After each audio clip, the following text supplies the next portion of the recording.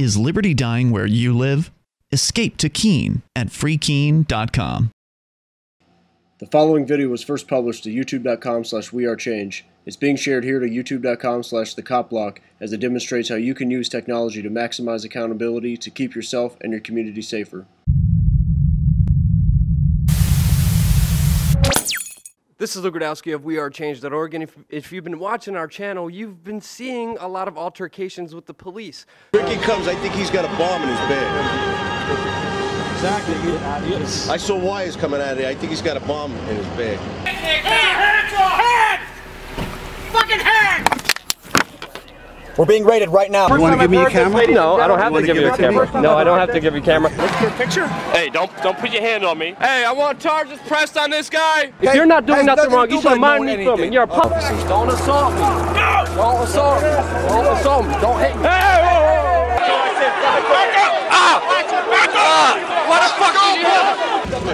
Terrorist act? I guess they go away for about 30 days. We're not terrorists. We're Americans, sir. We're citizens. Well, you're right. By the time the government figures it out, you'll be in a hole for 30 days. So we set up a super setup here, and we're actually joined by Pete, co-founder of Copblock.org, a great organization that holds police accountable by filming them. Now, we've been in very dangerous situations, so I want to know if I'm ready to be a good cop blocker. I want an assessment from Pete. He's going to let me know if I'm an all right cop blocker, a somewhat good cop blocker, or a super mega great cop blocker. So we're going to find out what we are. So this is basically, Pete, our system. We're just going to break it down to you. We have a DSLR here that shoots HD video.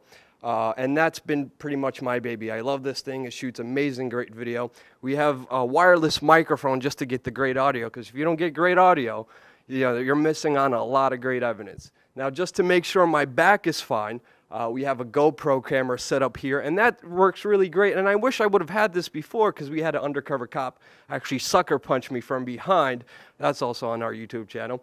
We're live streaming live on ustream.tv/wearechange through the iPhone right now. So in case anything happens, in case police officers delete my footage like they did before and like they did to many activists throughout the world, it's already live. It's archived. They can't delete it once it's online. Now, just to be super short, when we're covering things like NATO and the G20 and the G8 and major protests in New York City and Occupy Wall Street, where there's pepper spray spraying everywhere, we got goggles. Now, other than the goggles, we have a little walkie-talkie. Right now, I'm working by myself. We usually, when I have a partner, we just, turn this thing on. But even when I don't have anybody, I still pretend like I'm talking to somebody, just to let the officer know that there's other people watching and recording from a distance. Now, even if it gets even crazier, we have even another backup system here, right in my little side pouch here, and that's video recording glasses. So if it gets really hairy, I just turn on the glasses, put them on, and I'm good to go. So I got 4 video cameras on me, and just in case that doesn't work, we got another phone here, another smartphone where we can Instagram and Twitter and let everybody know exactly what's happening. So we have all 360 degrees covered. We got it live. And just to even make sure, we brought an earpiece in that's connected to a police radio.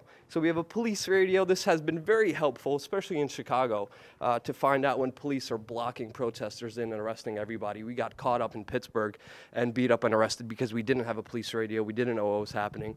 And just, one thing you have to make sure you have is an extra battery. We have an Energizer pack that lasts for days and doesn't go out. So this charges up the GoPro, the iPhone, the other smartphone, and the other electronics here in my gear. So, Pete, what's your assessment?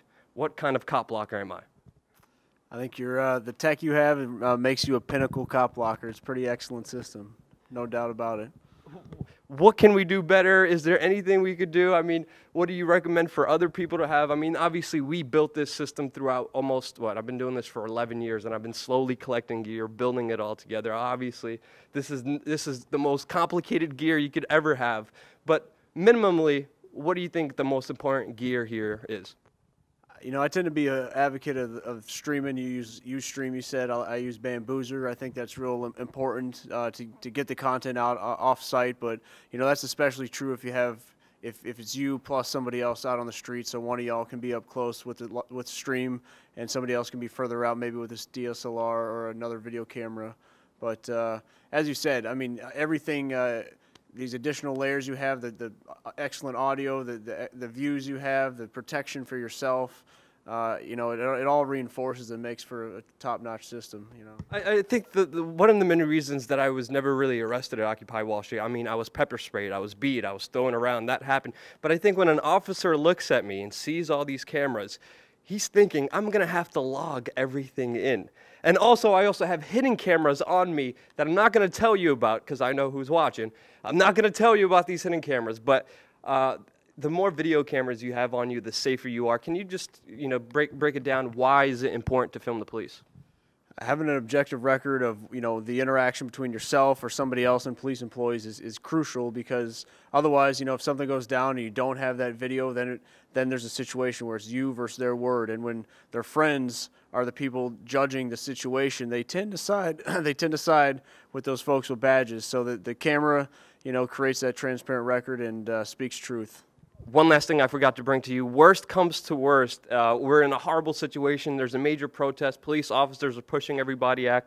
We have a backup for a backup, and we actually have a DJI Phantom drone here that's being able to go up in the air, goes up a couple thousand feet with a GoPro, and that's mounted up there, and that's able to get a lot of the visual shots. So you think, what do you think of the toys, as we call them? I mean, it's somewhat impractical, but you never know when you're going to use it. And my major philosophy is, if you could have more video cameras, you should have more video cameras. Yeah, I definitely agree. You know, there might be a situation, and if you don't capture it and you need it, you know, you're out of luck. So it behooves you to film more, you know, to safeguard yourself and others in the community. And these multiple layers that you have definitely make that possible. Thank you, Pete. Check out copblock.org and film. The truth is in your hands. It's up to you to use it.